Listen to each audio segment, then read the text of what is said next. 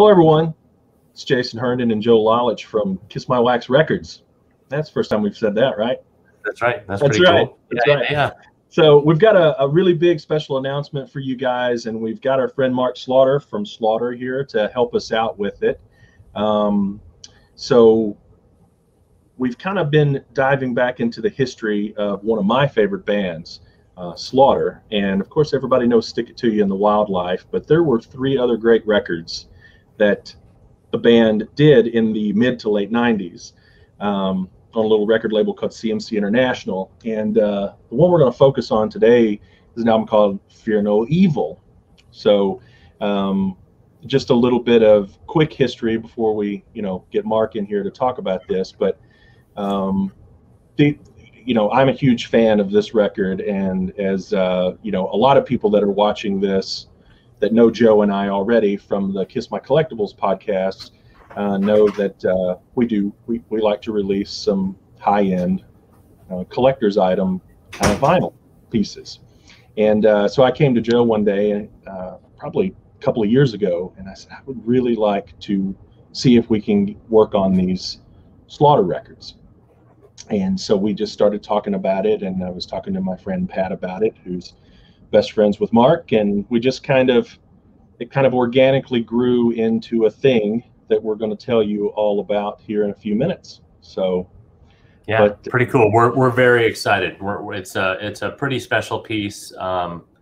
Mark and Dana and all the and Blas from the band have all been great, so we're very excited to be working with those guys on on this release. So it'll be pretty cool. We're excited to tell you all about it and to dive in.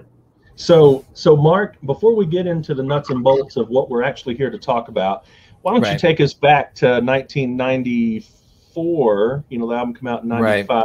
Maybe 93 is actually where yes, it's kind of like this 93. We did the Wildlife record in 92. We toured on it, and then 93 came along and we started the record and we got a lot of the stuff done.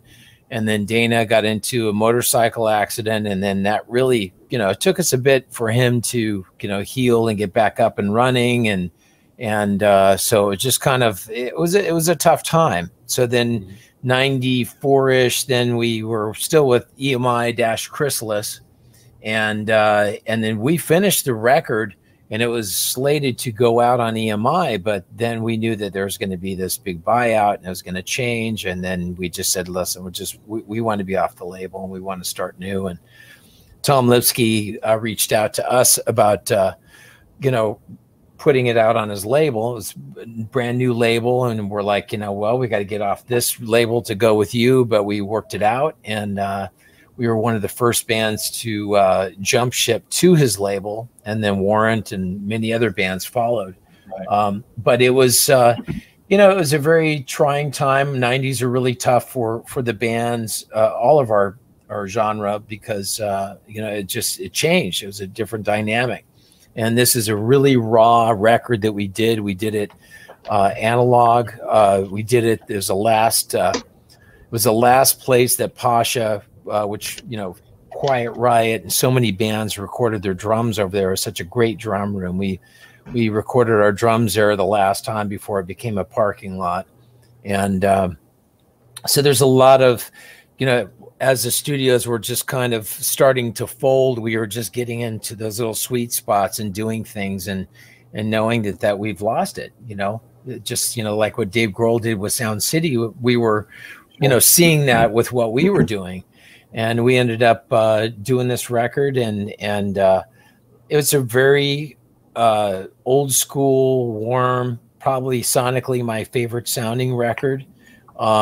It's just a really good sounding record all the way across the board. So to bring this forward to where it was never ever heard before, which is on vinyl.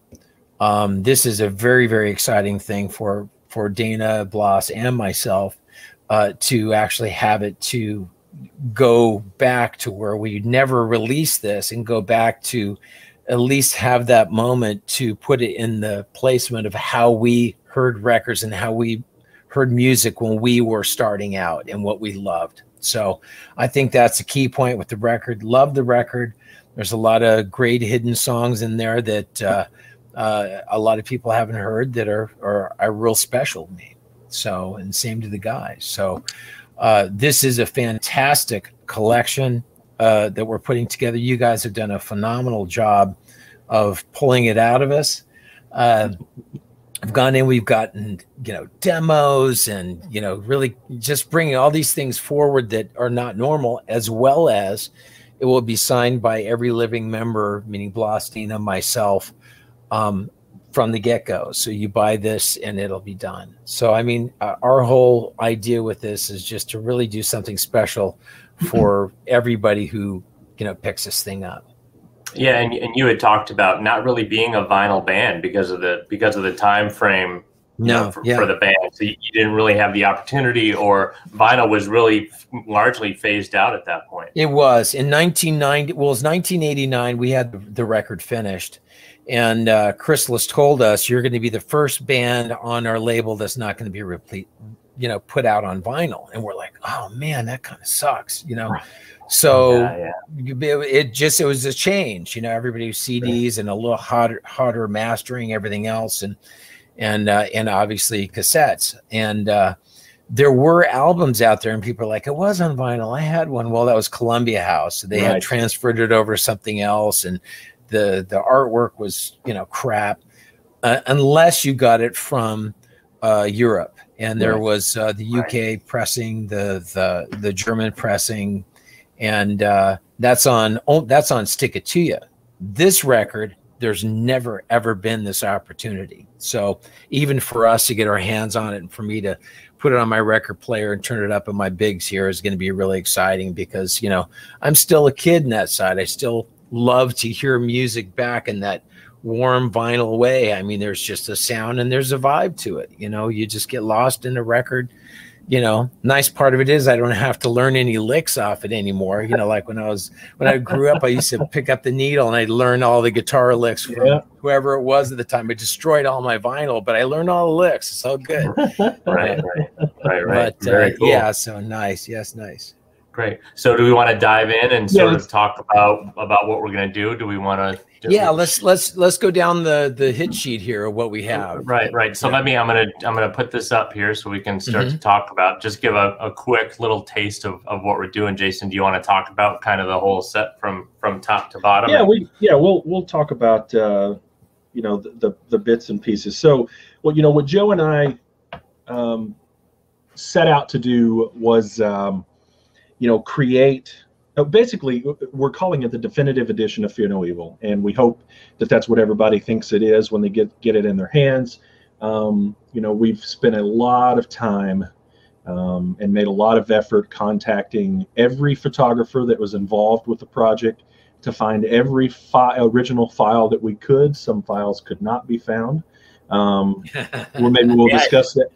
It's been an interesting journey, and I'm sure we can talk about that at some point in length, Jason, in another venue. But it's been an interesting journey to try and hunt all those people down, and even like it's been a little bit of a discovery for you, Mark. A lot of these photographers and designers, it's a discovery for them, thinking, I might have that on a disc somewhere. And, I remember that. And, it's bringing back all these memories for all these people. Which is really stuff this is stuff that would have been lost otherwise. I mean, that, like I said, this is the good part of this is it's almost like the history of this period. There's nothing else that's out there, CD or any otherwise, or even, print wise, that has this type of history. Right. And so I mean, go ahead and run down some of the points here. So I literally opened up the CD booklet and started going down the list of every contributor, anybody that photographed, anybody that did live photos in the CD, and I went and found those people. If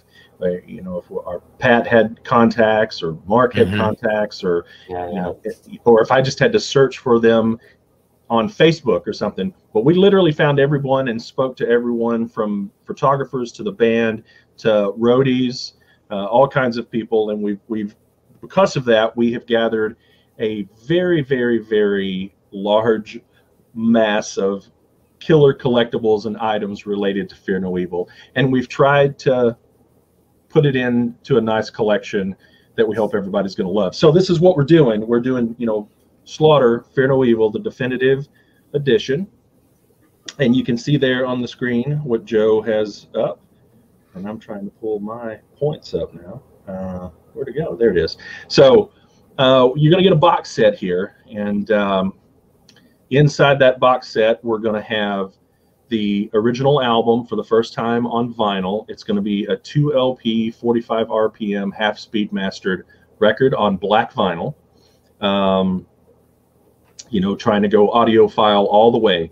The audio was painstakingly transferred from the band's master DATs, and so it is a raw, unmastered. You know, it's not squashed to death. That's right. You know, it's not like what a lot of record companies are doing now, which is taking their CD audio and either remastering it for vinyl or just cutting it directly to vinyl. So we're taking that file and we're sending it over to our friend Mayor Applebaum, who has worked with hundreds and hundreds and hundreds of artists, including Faith No More and Dream Theater and Dokken and all kinds of people.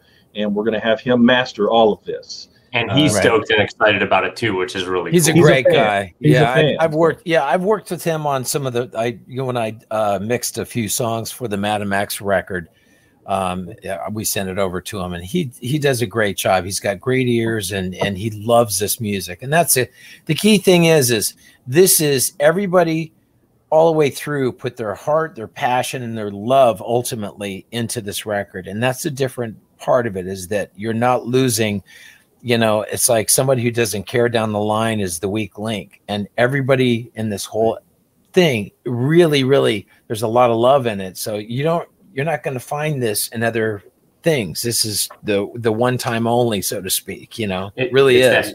It's that cliche by the fans for the fans kind of thing, and that is literally what's happening here. I mean, and with unprecedented access from the band as well. I mean, you guys have just been there's great. Not like a huge money making thing on this for anybody. I mean, that's the other side of it. Is the cost of doing these records cost a fortune. Yes, but to pull out all these things and do all this stuff, you know, the one thing I can say out of COVID, it gave us a lot of time to transfer and do all this stuff in our rigs and do things properly.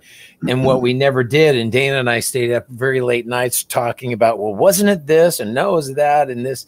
And you know, the recall, everybody knows what happened and what and when and where we recorded it. And then when we got into the demo side of it, it was just like this, you know, music takes you back, just like the sense of smell of where you were at that time when you listen to music. And I don't care if it's Slaughter or the Beatles or Zeppelin or Kiss or whatever. It takes you back to that moment. And that, to us, even listening to the demos, which are actually going to be a part of this package, because we want people to know in the songwriting process of how we do things, we're an open book. We love for people to hear our demos sounded like a lot of people's albums. I mean, it's pretty good sounding considering that it was us, you know, writing down the lyrics and just throwing it all there just to listen to it. So, you know, that's a part of this. That's right. Very cool. So as Mark said, so we're going to have a bonus record in this thing. And it's basically, you know, as Joe's got up on the screen here, you can see it in the background there.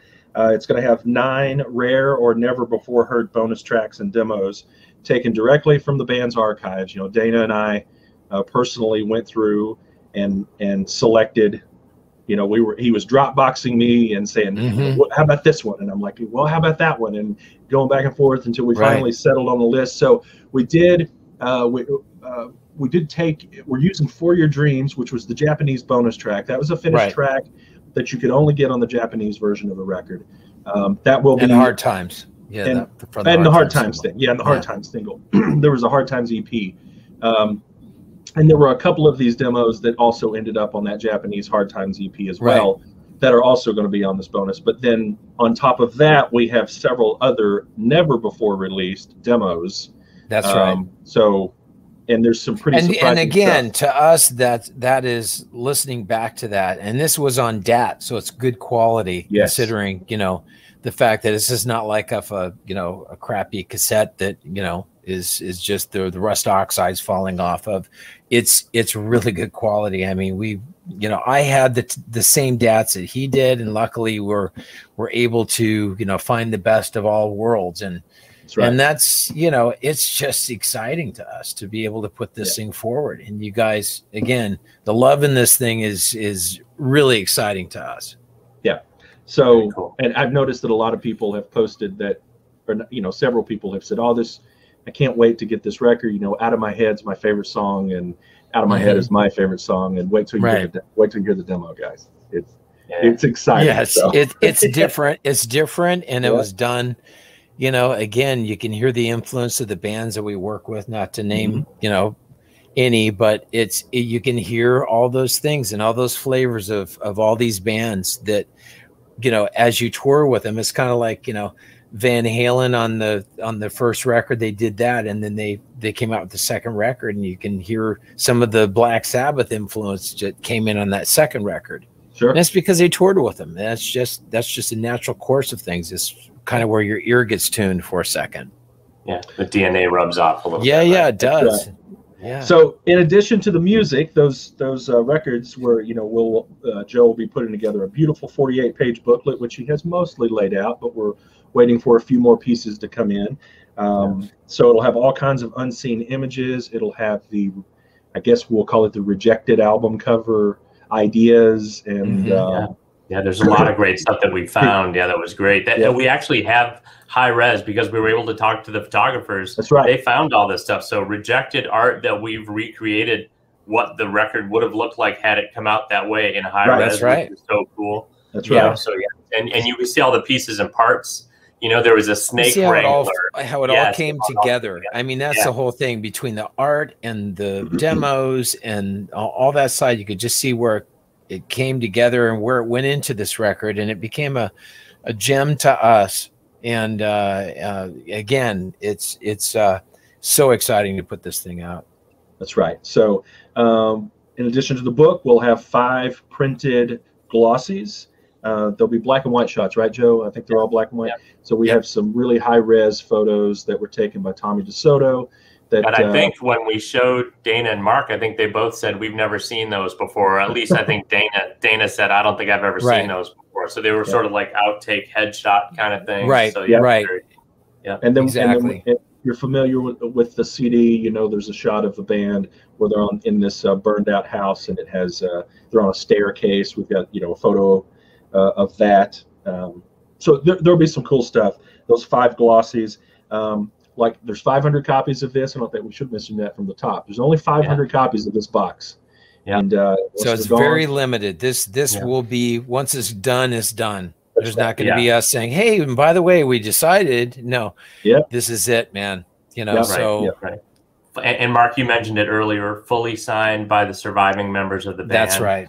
Absolutely. So Mark, and again, with a lot of love, we're all going to sit in the same room. Blas and Dana and I, we're going to do it all at the same time. So that will be documented, and we're going to do it right. I mean, it's not just somebody putting a stamp on it. This is us lining them up and spending an afternoon, really putting our John Hancocks there, but doing it the right way. I mean, we're not just slamming it down. We really care about this. This is, this is our legacy, and we want people to have a piece of it.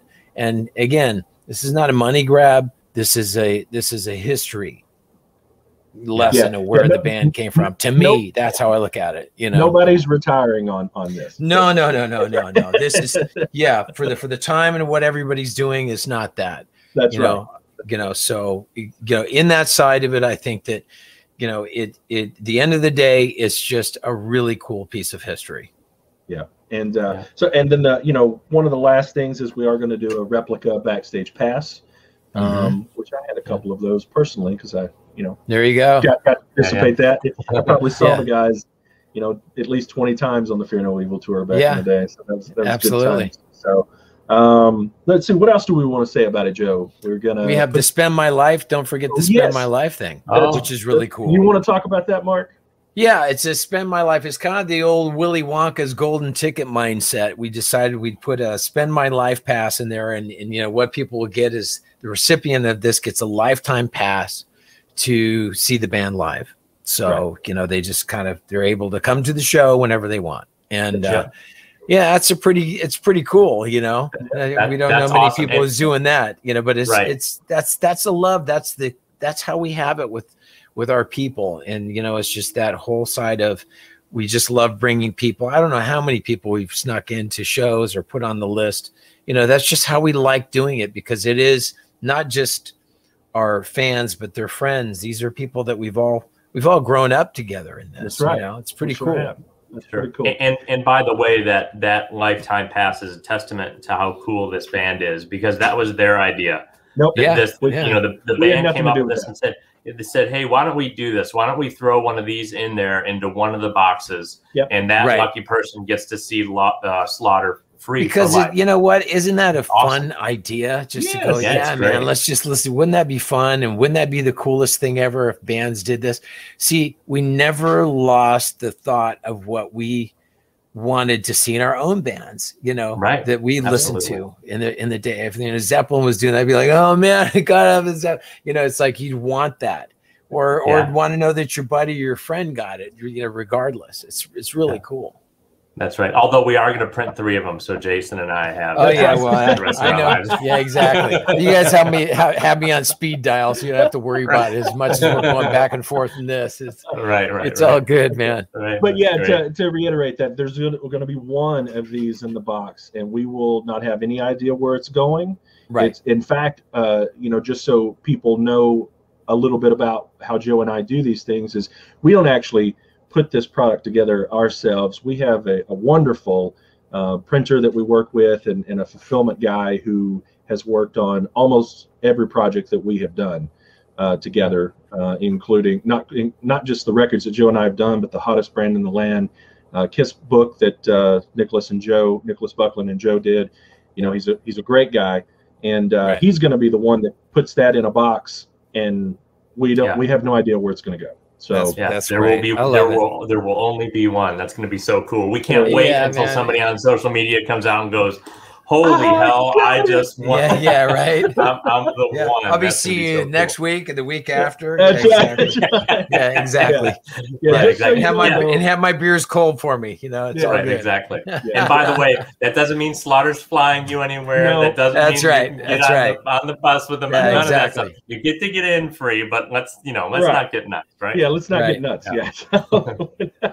So there's that. So I guess what everybody needs to know is the pre-sale for this thing is going to be on the 15th, right? Saturday the 15th. Saturday the 15th. And you can go to kissmywaxrecords.com. That's where it will be on sale. And I would get we'll put up links in all of our social media. Yes, we'll have it everywhere. It'll be everywhere, so you'll be able to see. We'll give information on times and all that stuff, because we really do expect this thing to go fast. There's only 500 of them. They're hand signed, like we said. They're lovingly put together.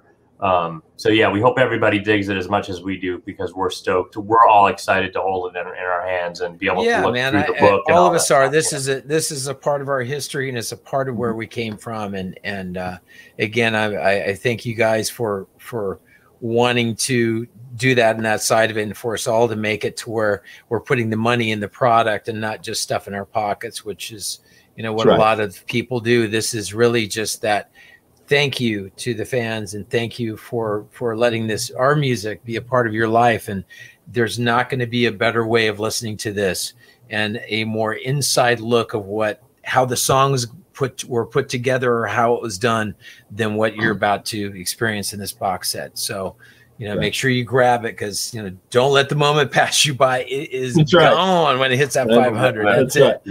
Just and I'm not going to have any more stuff. That's it, man. So that's right. Nobody call Mark and ask for one. Don't ask me. I'm not. Yeah, exactly. Mark is getting one copy, so he's not going to have any extras to send to you. And, you know, just like Dana will have one, I'll have one, Joe will have one. Right. You know, there you go. And those don't come out of the 500, by the way. They do not. Those are our test pressing. So, yes. I didn't mention these will be hand numbered. These will be hand numbered. That's the other thing. They will be hand numbered. The signatures will be on the album jacket inside the box. For Fear No Evil proper. For No Evil proper. But yeah. Right. That's right.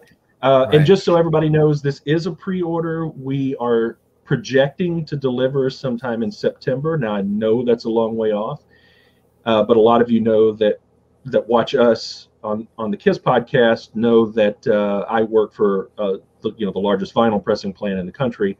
And right now we are currently at a 14 to 18 week backlog to press anything. So just to press anything, not just this, but anything. Yeah. Even as an employee, I have to get in line, and I'm in that 14 to 18 weeks. Well, something that everybody needs to know: vinyl went away, and a lot of presses were just pretty much thrown away, and nobody cared about it. They're gone, and there's just a few of them. So now that this, vinyl's up 900% of where it was years ago, there's nobody that can actually facilitate that. Listen, at United, we press 60,000 records a day, and it's still a 14 to 18 week backlog. Wow.